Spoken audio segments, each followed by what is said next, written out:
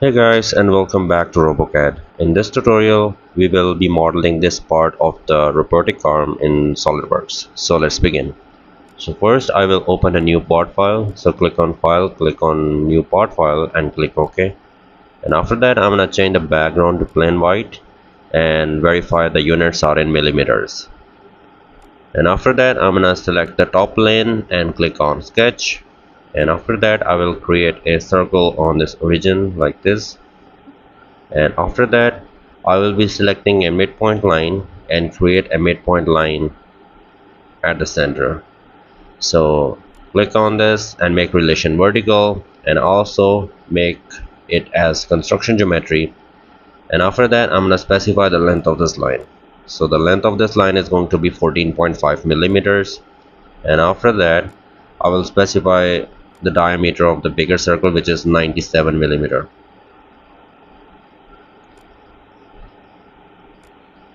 After doing that, I will be creating two more circles. So one is here, another is here. So both of these circles should be equal. So hold Control key, select these two and make relation equal. And after that, I will be specifying the diameter of one circle. So this is going to be 3 millimeter, and automatically the diameter of the other circle is 3 because we have make relation equal. Then go to features, select extruded boss base, and here specify the length of extrusion, which is 4 millimeter, and then check this box. For better visualization, you can specify any appearance you like. So I'm gonna specify this blue colored appearance. Okay. Then I will select this face and click on sketch. So I will be creating a circle at this origin and I will specify the diameter, which is going to be 7.5 millimeter. And I will go to features, select extruded cut, and I will specify the depth of extrusion. So I will specify here blind. Depth of extrusion is 1.5 millimeter internally. You can change the direction from here and then check this box. Verify that this cut is made. Okay. Now I need a plane which basically cut these smaller circle in half like this. I have another plane which is this one, which we do not require. So make sure that you are selecting the plane which is cutting the circle in half. So right click on it and click on sketch. In my case it was the right plane, so I'm gonna create here a midpoint line at the origin like this. So for visualization I'm gonna change the color and then I will specify this line. So this length of this line is going to be 60.68 millimeters. Okay, now hold the control key and select these 2 points and make relation vertical. Okay, now I will select the line and create here a vertical straight line, and then I will create here a 3-point arc. So 1 point, second point and third point in space. Now I will select this point and make relation tangent between the line and the arc, and then I will specify the length of this line. So this is going to be 7.64, and I will specify the radius of this as well, which is going to be 15. Okay, now I'm gonna drag it here. Okay, so I need to make relation collinear. So hold control key, select these two lines, make relation collinear. Okay, and after that I will create here another 3-point arc. So 1 point, second point here and third point. So then I'm gonna select this point and make relation tangent. I will extend this arc a little bit like this. Okay, now I will create here a vertical straight line and I will specify the length, which is 7.86. okay, now I'll select this line, make relation vertical, just to make sure that this is straight. So then I will create here a 3-point arc like this and specify the radius. It's going to be 35.23 millimeters. Okay, then reduce it a little bit by dragging it like this. Make sure that you have specified tangent relation. So we want tangent relation everywhere whenever there is an arc. So I will select a line and connect these 2 points. Okay, I will not specify tangent relation until I specify all the dimensions. So I'm gonna create here a circle And then I will specify the diameter, which is going to be 18 millimeters. Okay, so from center point to this center point of the circle, I'm gonna specify the distance, which should be 13.91. And similarly, I need to specify the vertical distance. So I'm gonna specify the vertical distance, which is going to be 40.28 millimeters. Okay, and then I will make sure that I'm gonna specify the tangent relations everywhere. So these 2 points were left, and as you can see, the sketch is fully defined. Okay, now I will go to features, select extruded boss base. So depth of extrusion 14 millimeters, and I will specify some offset as well. So as you can see, okay, so from the holes I want as some offset distance, so I'm gonna specify here offset, and 4 millimeters is fine. And as you can see, when I check the box, it is offset from holes a little bit, so that's what I want. Okay, now I will select this same right plane and click on sketch on it.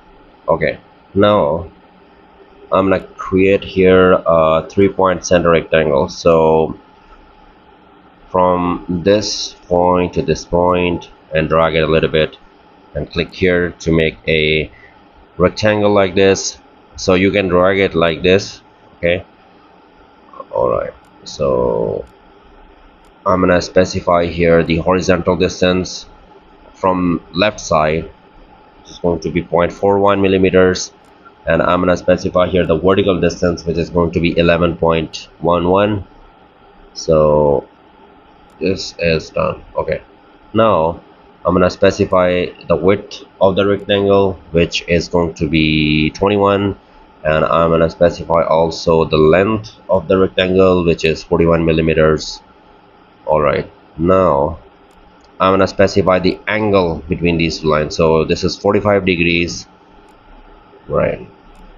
And now I'm gonna select here center line and create center line on these two midpoints for reference. I will be using it for mirroring entities, and also I'm gonna use the center point of the center line and create here a line which is perpendicular to that, and on this end point I'm going to create here a midpoint line and make sure that this is tangent and this is parallel to this line as well. Alright, now I will select smart dimensioning tool and specify the distance between these two lines, which is 3.5 millimeters. Okay, now I will specify the length of this line, which is going to be 10 millimeters. Okay, now I will create two circles. So the benefit or the purpose of creating all of these lines were to make these two circles. So this is, the diameter is 2.6, and these two circles should be equal. Okay, so you can specify it from here as well. So both circles have same diameter 2.6. so I want these two circles here as well. I will use the mirror entity. So in this entities to mirror window, I'm gonna select these two circles, and in this mirror about window I'm gonna select this line, and it will get mirrored here. Okay, the sketch is complete. Now go to features, select extruded cut. Okay, now I will specify here through all. I want to change the direction because I want to cut the geometry like this. Okay, I have to specify some offset distance. So the offset distance of 6 millimeters is going to be fine, and then check the box. So this is how it will look like. Alright, now select this face and click on sketch and click on convert entities. The outer boundary is gonna get converted. Okay, so I'm gonna delete the bottom line, and then I will select the offset entities, and I will select all of these lines, so like this. Okay, and I'm gonna specify 3 millimeters, although I can move it internally, but I want this to be external. So again, I'm gonna select the offset entities, and this time again this is going to be 3 millimeters, and I'm gonna select the outside sketch. Although I could do 6 millimeters combined, but I have done 3 millimeters and 3 millimeters, and there is a reason. I will explain you. So select these mid lines by holding control key and selecting these one by one, and this should be construction geometry, which means they are center line and they are not going to affect our extrusion. So make here a 3-point arc like this. Okay, now I'm gonna specify the distance between these 2 points, and this is going to be 3 millimeters. Okay, and this is the reason, because I want a little change in the geometry. So specify the radius. I'm gonna specify 100 millimeters, and after that you can delete these lines if you want to, or make them as construction geometry, because they do not have any role. Okay, and now from this point to this point make a line here, and also from this point to this point create here a line. So the sketch is going to be like this, from starting from this point, the external boundary, and this should be complete, otherwise you will not be able to extrude it boss base. So this is the line, okay, and this is a permanent line.